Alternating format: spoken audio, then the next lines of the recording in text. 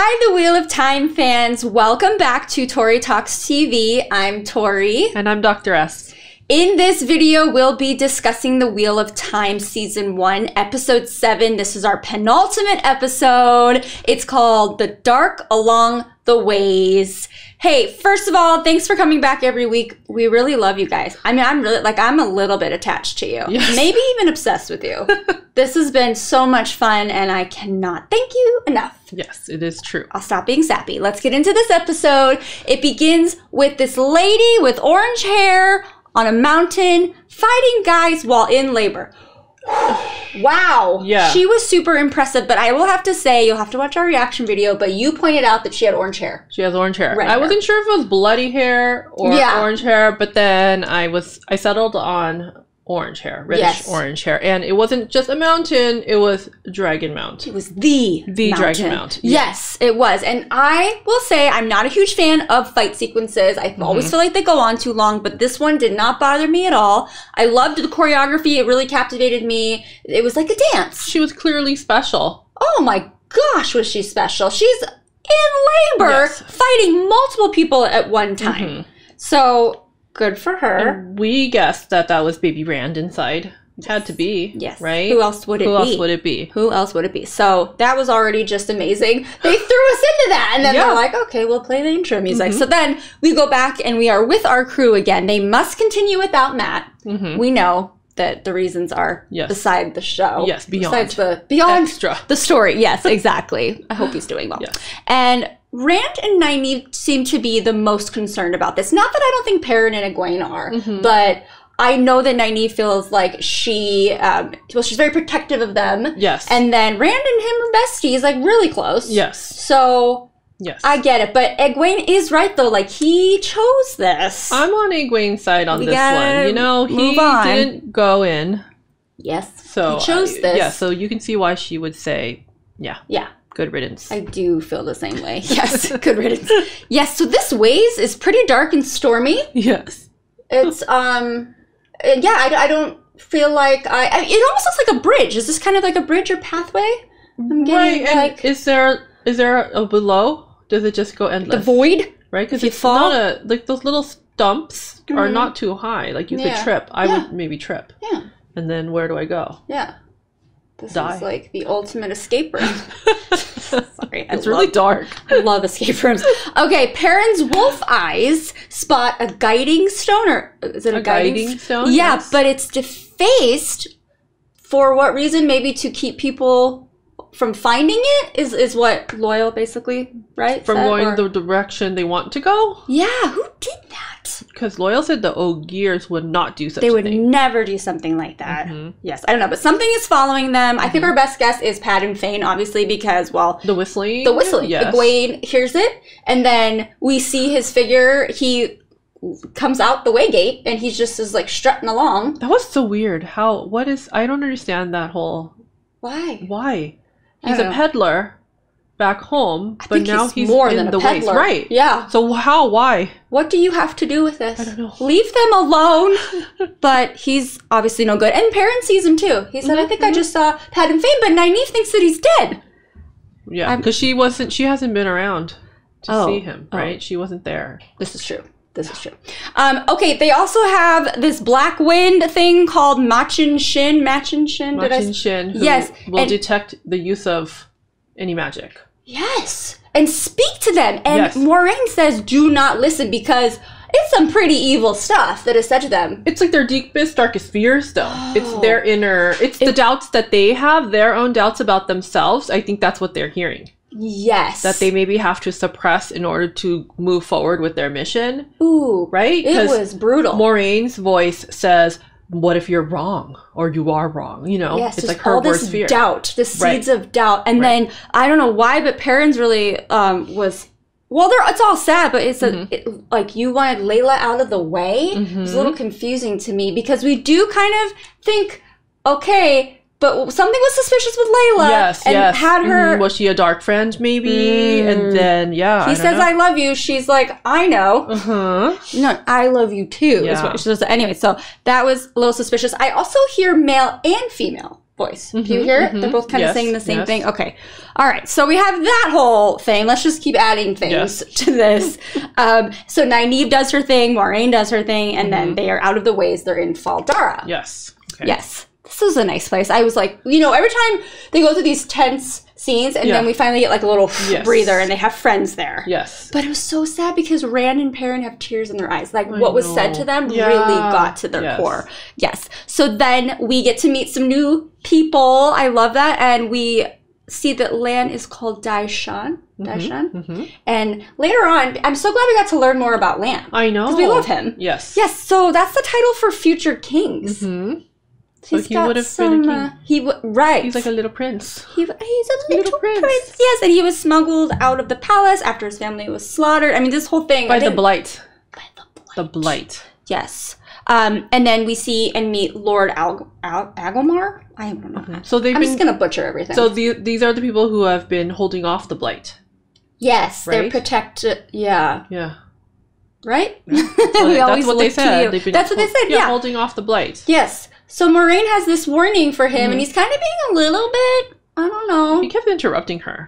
Yeah, didn't love that. Yeah, but then when she says the Dark One has begun to use the waste to move his army, he's all ears, and he's like, let's work together let's here. Do what she said. Yeah, right, exactly. All right, and then we also get to meet somebody who I found really interesting in that bar. First of all, I like that Perrin is teaching Rand the way of the leaf. Yes, I love that too. No violence. And no cute. Meat. From their travels. And so there's this woman, Min, the seer. So I like her. I like her too. So let's review what she said about each one of them. Okay. Perrin, yellow eyes. We know. We know that. We got that. Yeah.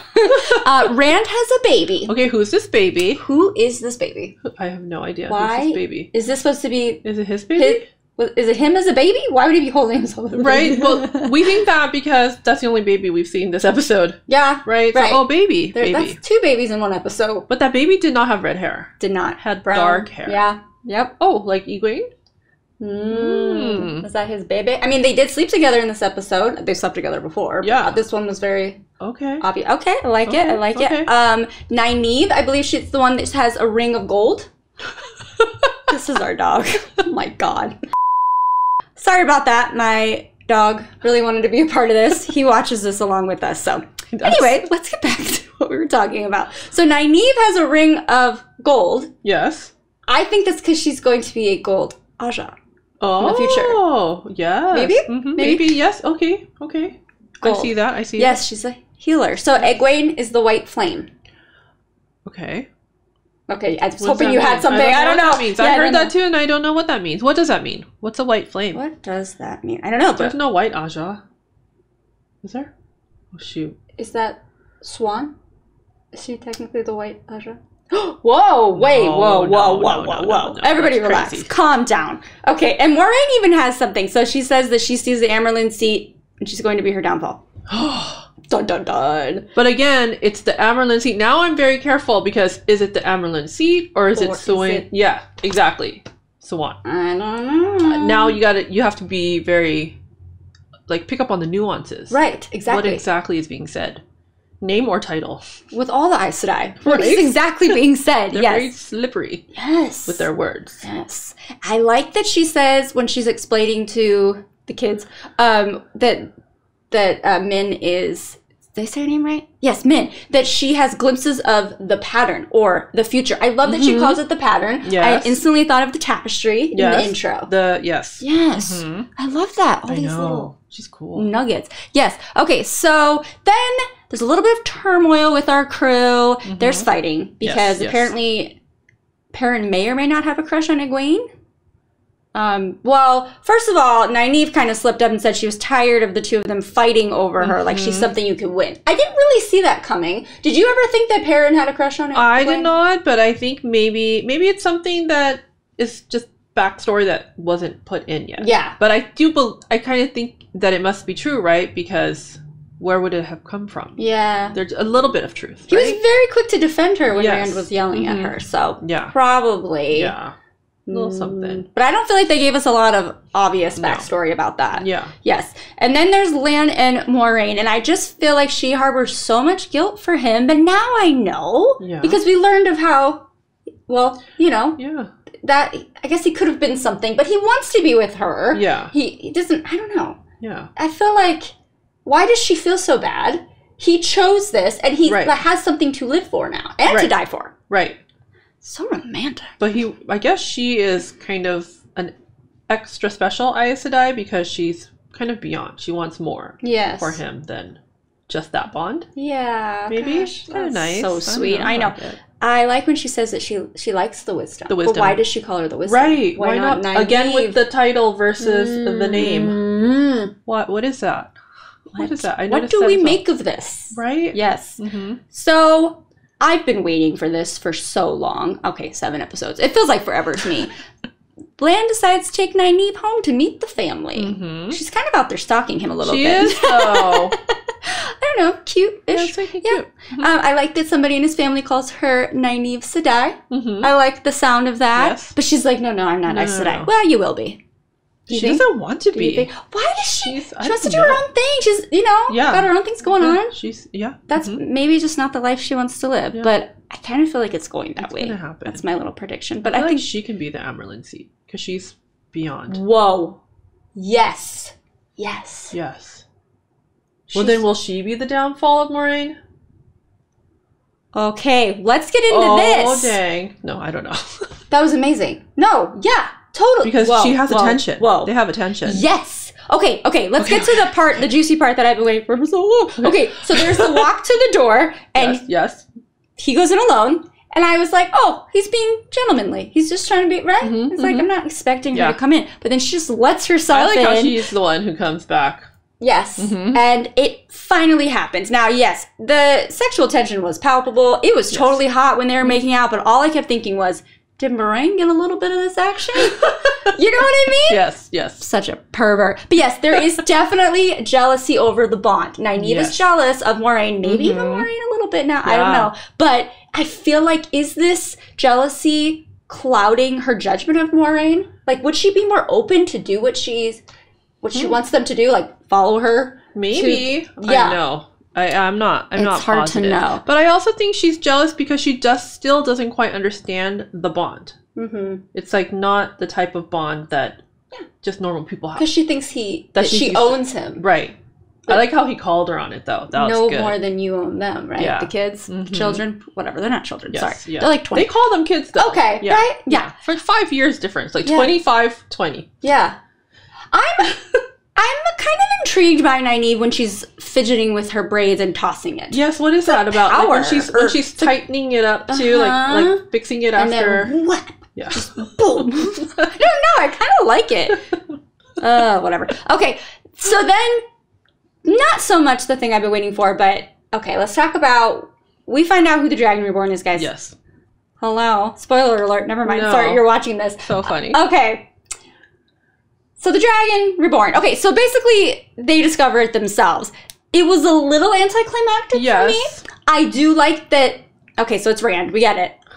It's Rand, right? Okay. I like that he came to the realization. I do like that part. Nobody was like Min didn't say, "Oh, I see you being the Dragon Reborn," or. But upon rewatching, it was the Black Wind. Yes. Right. Right. Yes.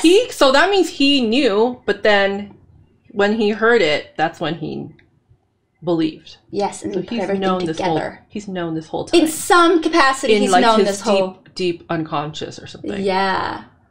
Yes. Yeah. So this was really hyped, right? The whole finding out who the Dragon Reborn is. Right. We even had our predictions. Last minute, I went with Rand, and I'm okay with it. But is this supposed to be a big deal? Because this is the first book. Does this happen in the first book? So this isn't all about just finding out who the Dragon Reborn is. Obviously, it's called The Wheel of Time. Right. But apparently in the books, it's not even a mystery. Oh, at all. It's obvious, right? So that's what they're saying. It is what it is. So it was kind of fun. Yeah, it was like fun. Trying to guess. It's good. It made for good TV. Yeah. Mystery is always a good way to drive a story. Yes. In TV. So shout out to Wheel Up Time for featuring us in one of their videos about our predictions. Yes, that was fun. That was super fun. I do still like your theory that everybody's going to have to work together. It probably still has to be the case. I think so. Just that there's one dragon reborn. Rand. Right? Mm-hmm. Yeah. Uh-huh. All right. There's that. So yeah, I guess that's kind of just like shows how we feel about how the reveal went. I mean, I'm super excited to know who it is. Right. But okay. I'm ready to move on. And then we move on. Yes. Oh, it's Rand. And carry on. So now what? Yes.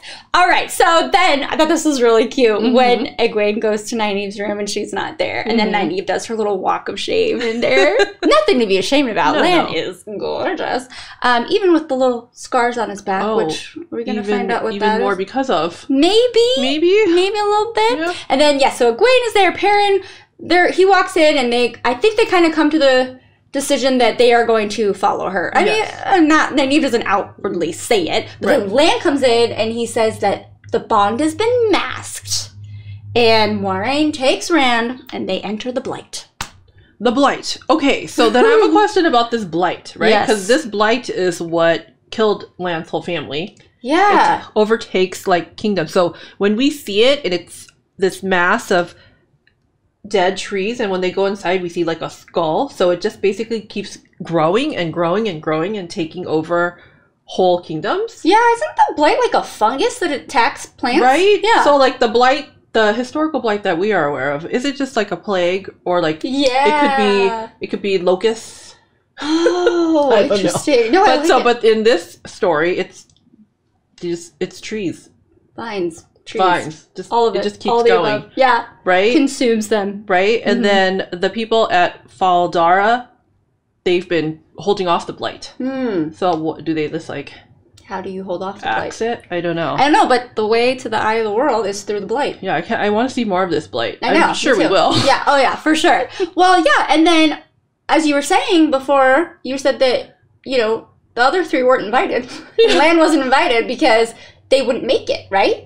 To the eye, out of the eye. Well, I'm thinking they fled because they don't want them to die. Right. Because the ones who are not, Yeah. So that's kind of nice. That makes sense. I think they're gonna get back reunited, right? Because we're just at the beginning of the story. Yeah, I'm really thinking. Why do they keep getting separated? I don't know. And then I'm like, are we supposed to see all these people stick together throughout this whole series? I mean, people will die, I'm guessing, but it makes me kind of reconfigure what this story is going to be about. Right. Because. Yeah, and how long it can go on, because they keep separating, but then is it gonna be a series of like separating, getting back together, separating, getting back together? Don't do that to us. And I have to say, one little thing I have a question about was when Moiraine said to send a message to the Red Aja about Mat. Why? Because aren't they the ones who like to get the men and like put them in their place the most? Okay. Right? Aren't the Red Ajas the ones who never have warders? I think because specifically them, they want to take care of him. Do what needs to be done to take care of him. That's what I thought. Or snap him out of it. Yeah. All right. I don't think she wants to help him. Okay. Yeah. Okay. Well, this episode was great. It was so much fun. We only have one more episode of this season. This last episode is called The Eye of the World. We're gonna get there. Oh my gosh. I know. I'm going to be so sad without all of you. I don't know what to do. What am I going to do with my life? Anyway, I want to tell you that we are going to attempt a live watch party on Twitch. So you'll get to watch right along with us. I'm so excited. I don't know how it's going to work, but I have my husband, the tech guru, that he'll be able to figure that out. So please watch with us, and hopefully it actually happens. And then don't forget to watch our reaction to this episode, because I'm more obnoxious than ever. I'm so sorry, but whoa, a lot of juicy things happened this episode. And I'm going to say it again. Thank you a million times, perpetually, forever. Thank you so much for watching and being so sweet to us and engaging and all the help. God, I love you guys. Yes. All right. Anyway, thank you for watching. We'll see you next time for the finale of The Wheel of Time, Season 1. Bye-bye.